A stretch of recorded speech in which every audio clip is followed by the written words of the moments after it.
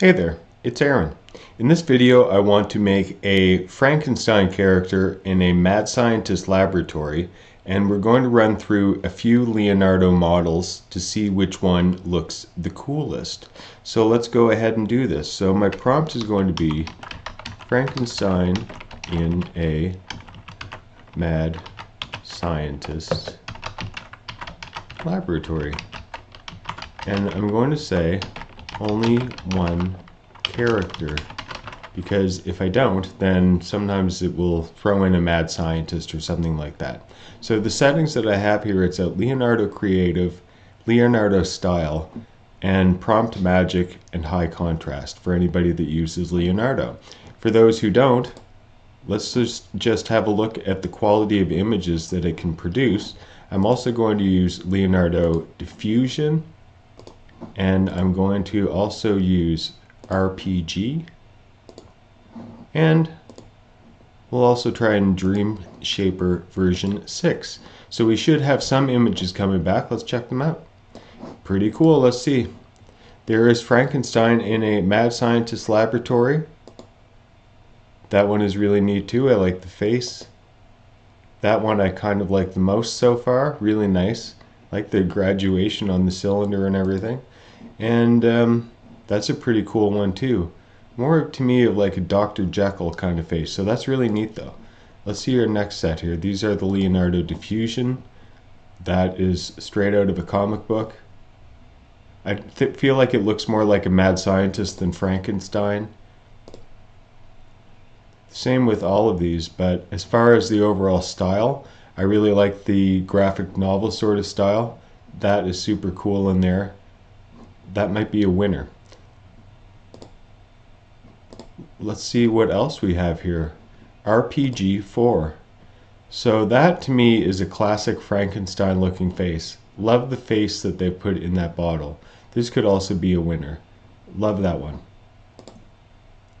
That looks like Friendly Frank. He's kind of like, hey, what are you up to? Look at how many fingers he has. Many, many fingers. And here, it didn't provide it provided two figures even though I specified one. I'm not sure who Buddy is.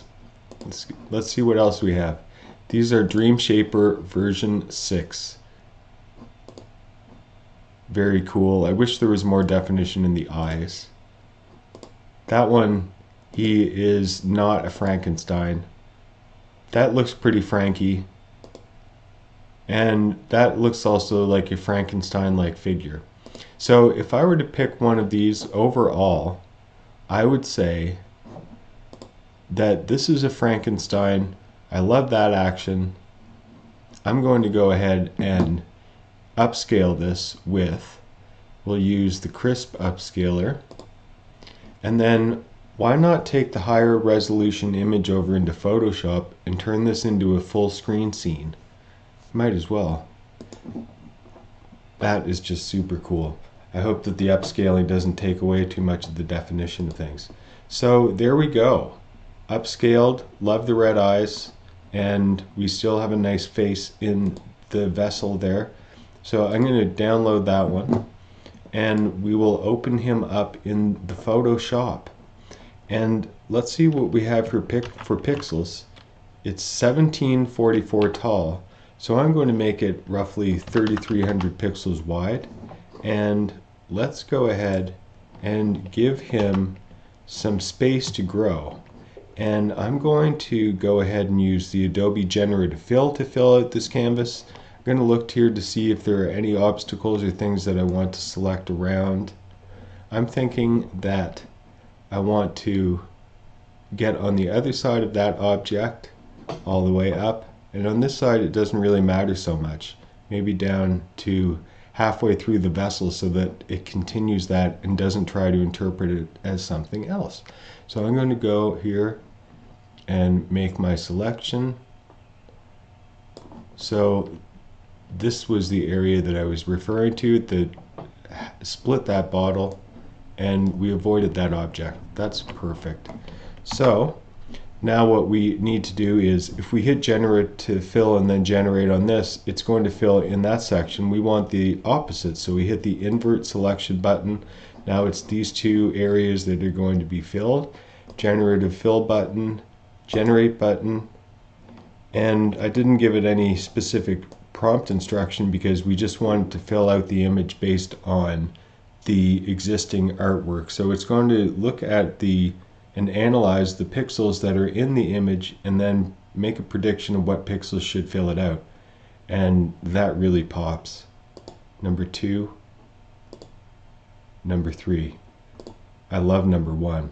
In numbers, in all of them, you can sort of see where it added on, and it's almost like it's either added sort of shadow or just dark pillars on either side. So number 2 I don't care for as much. So number 3 or number 1? I'm going to go with number 1 because number 3 has this green glow over there that's distracting. I could remove that, but I think that is a really cool image. Let's check this out full screen. There we have Frankenstein in a laboratory, and it did make him somewhat of the mad scientist. That's fine. I think it looks great. I think this is a super cool element, and yeah, I'm really happy with how that turned out. So if you enjoyed this video, then like and subscribe to encourage me to make more of them, and I will see you the next time.